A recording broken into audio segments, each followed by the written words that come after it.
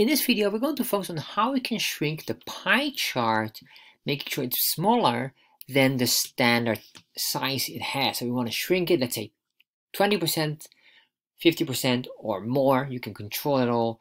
We're going to explore how to do that. So to do this, the first thing what we need is our border template, which you can find here on chartjs3.com. Getting started. Once you're on here, scroll down and copy this chunk of code and you're good to go. Next, if you want to have the source code of this video and many others, check out my Patreon page. And of course, got a question, put it on Discord.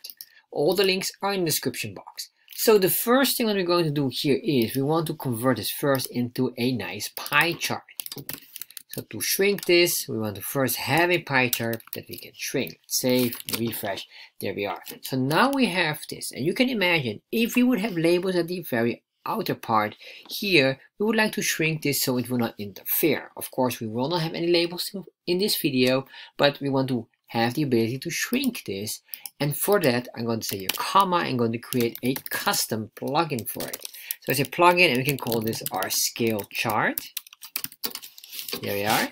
And once we have that, we're going to say here constant scale chart ID of that, and then we can say here before the data set draws, or before data sets draw, we will do chart arcs and plugin options. And the main reason for this is we want to make sure that we first recalculate a specific part of it. I'll explain it later on.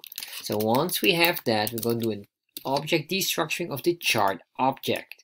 So what we can do here is, well, probably the CTX. I'm not even sure if we need that one, but just put it in there for now. I'm just going to say a ctx.save. Well, if we're going to use the ctx.save, then of course we will be needing this. So now what I want to do here then is start to look at what do we need exactly. Well, to be specific, we will need this outer radius. The outer radius here defines how far the line or the slice will be from the center all the way here up. So we can get this information very easy by doing console log. And then what I want to do here is chart.getDataSetMeta, and this will be then index 0 and then dot data, and then we get here the data point 0. If I do this, you'll see we'll get all the data from one specific data point, index 0. In this case, that's this red slice. So once I do that one, you can see we're getting some information here, and what I would like to know here is the outer radius. So this means that it is now 333.5 pixels in length from this point all the way up, or from this point anywhere on the outer radius. So let's change that. When we change this, so we can say here dot outer radius, and let's say this will be now 200. If I save this, refresh, now we have a smaller slice. So we can apply this on all of them here. So what we're going to do here is the following. We're going to grab basically the item here, the data. We can say here data dot for each, and then we're going to say here for each, we can say here for every data point, we're going to get an index and then function our expression, and then we just say the following. We can say here from the data point dot outer radius equals 200, for example. Let's save that, refresh. Alright, so that works. However, this is not really what I want. I don't want it like that hard coded. I would like to have a scale on it, so we can give it a scale. But you cannot do it like this. So if we say here the scale would be, let's create a constant, say a scale equals 0.9. Alright, so you might say if we just multiply this, save, refresh, does it work? I guess 0.9, hold on. So, and of course, well, my bad here. So this will work, of course, because we have a hard-coded number. But you can imagine we would like to just grab the outer radius. So we could say this outer radius here, put it in there, multiply by that, and then we get this very weird design. And of course, this one here right now is hard-coded as well. So if you want it in percentage, we need to do some adjustment. If you would like to have it in a absolute number, it's a different story. All right, but let's say we want to create a percentage. So we can say here the scale factor, and that will be 0.9. So how do we do this? Well, in this case, what we need to do is we need to reload the first time this specific value.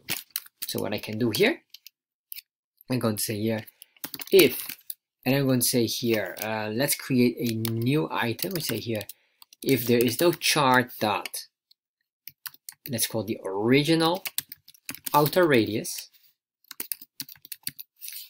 If there's none, we want to assign a value for that. And what it will be is basically this outer radius.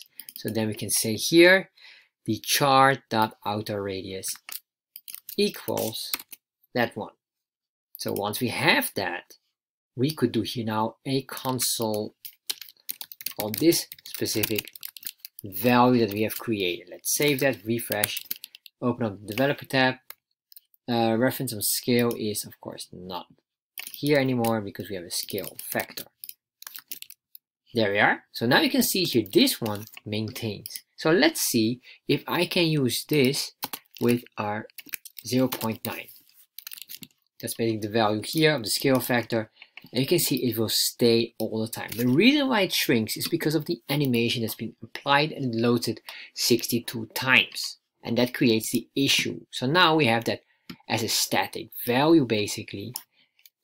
And that will help us. So what I'm going to do here, you can say, put it here, multiply by this, save. All right, that works. So now what I can do here, the scale factor, and we can just say here, the value would be this. Put it in there.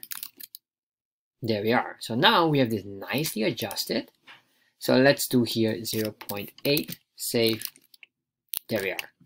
All right, so the last thing what I would like to do then is assign this value into here. So we have the options, we can make a plugin with it. And with this plugin, I'm going to use the name. Remember, we have the scale chart here, or the scale factor. Well, let's call it, that's the plugin name. So we're going to say, in the scale chart, what I would like to do is I want to have here the scale factor. And the scale factor will be, let's say, whatever it is, let's say 0.7. What I need to do then is here the following. Scale factor should be equal to this here. How do we get that? Well, quite simple. We can just say here plugins. This plugins will know because of the ID of scale chart, so it will find the specific ID where it needs to be in here, or the namespace, and then we're going to say here scale factor. So we're going to say here that. And if there's none, we just say we'll keep it on 100%. Let's save this, refresh. All right, as you can see here, this works nicely.